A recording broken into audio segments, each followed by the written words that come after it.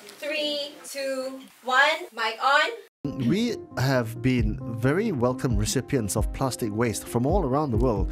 We rank, I think, at the top 10 of recipients of plastic waste because I think there's money to be made in recycling plastics. Why do we do this, Minister, and how do we change?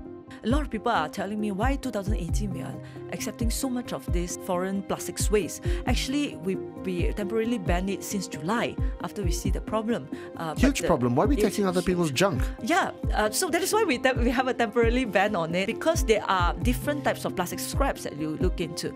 There are high-value plastic scraps and low-value plastic scraps. The problem with that plastics import, that the influx of plastic import, is that they bring in rubbish to Malaysia. That is why we need to ban it and temporarily ban it and filter only those people who import high-value plastic and homogeneous and clean plastic scraps to be recycled in Malaysia. So I think the government will announce we are already near to the end of the policy decision on what kind of plastics that you can import to Malaysia, and it will be so much more stricter. And we are here to say 100% guarantee no rubbish to come in here. Well, talking about waste materials, Lynas, which is the Australian-listed company, now they have run afoul of your ministry, and basically you are concerned with the increasing risk from the accumulation of residue of the materials that it produces.